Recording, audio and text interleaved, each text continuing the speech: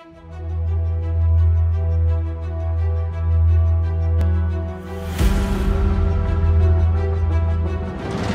and welcome. You're watching Unplugged TV India and this is Alice Francis. Today, let's catch some highlights from the annual economic forum that took place in Davos, Switzerland that started from May 22. The annual summit of the World Economic Forum ends on Thursday in Davos, Switzerland. Leaders from all across the world participated in the global meet. This year, the annual meet took place in May and not in January. The theme this year was Walking Together, Restoring Trust. From the last 2 years, the in-person meet was not held due to the COVID-19 pandemic. The forum convenes global news leaders across sectors for in-depth of the moment conversations that explore elements of the global economy and look ahead at what's to come. Because of this, the risks of climate crisis loomed nearer, economic recovery and development seemed to stall, and the gap between the rich and the poorer stretched even wider. Apart from this, the tension between the Russian invasion of Ukraine was also a matter of discussion during the 4-day-long forum. This year, organizers had planned to exclude Russia, with Western powers continuing to impose sanctions on the Kremlin. Ukrainian President Zelenskyy also addressed the summit through a video conference. More than 2,000 leaders from business, civil society and media attended the crucial meet. More than 2,000 leaders from business, civil society and media attended the crucial meet. Other than Zelenskyy, from India, 3 union ministers, Piyush Goyal, Mansukh Mandavia and Hardeep Singh Puri, as well as several state leaders including 2 chief ministers, Basavaraj S. Bommai and Y.S. Jagan Mohan Reddy, as well as K.T. Rama Rao from Telangana and Adityathakrey, along with several other public figures and a host of CEOs were present at WEF 2022 Davos. Other world leaders including the European Commission President Ursula von der Leyen, NATO Secretary General Jens Stoltenberg, German Chancellor Olaf Scholz, US Envoy John Kerry and Pakistan's Foreign Minister Bilawal Bhutto Zardari were in attendance. The high-profile annual event began with a welcome reception on Sunday evening and ended on Thursday. The aim was to find solutions to the world's urgent changes, including pandemic, climate change, Ukraine invasion, and global economy, among others. On day 1 of the WEF event, leaders and experts weighed on various topics ranging from the food crisis and geopolitical conflict to climate change and employment.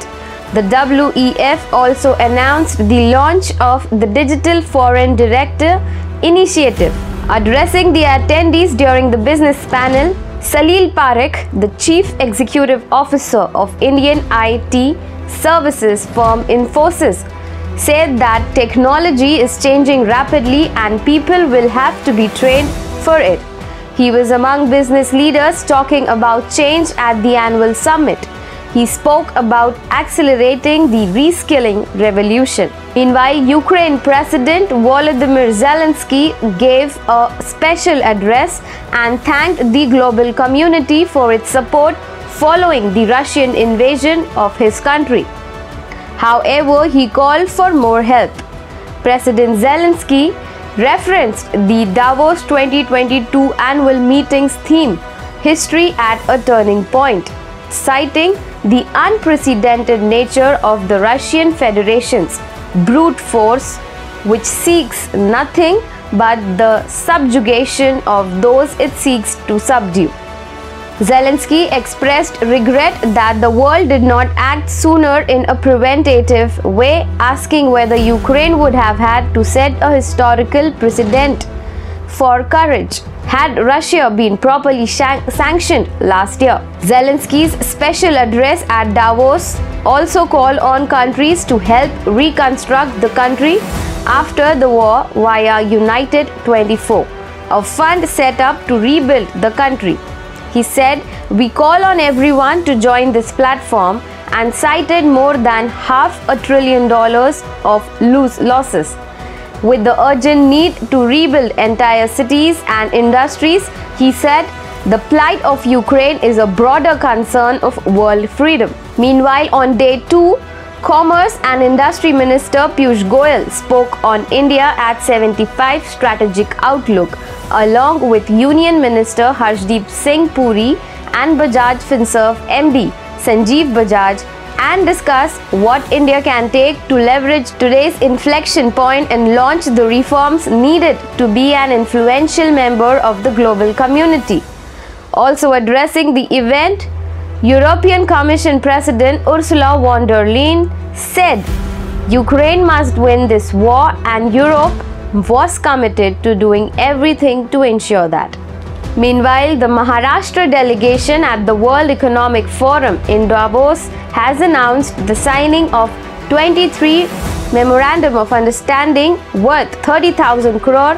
Of these, over 55% of investments are foreign direct investments from countries such as Singapore, Indonesia, the US and Japan. Maharashtra is participating as a part of the Team India at WEF Davos, showcasing the state's role in building the $5 trillion economy for India. This includes investment in diverse sectors including pharmaceuticals and medical devices, IT, data centers, textiles, food processing, packaging, paper and pulp, steel, etc. Maharashtra had launched the Magnetic Maharashtra 2.0 program for attracting investments in the state.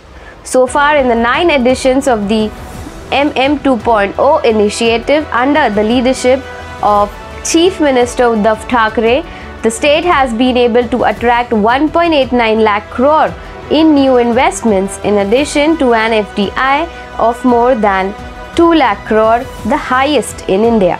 The Maharashtra Industrial Development Corporation is executing the 10th edition of Magnetic Maharashtra 2.0 at the World Economic Forum.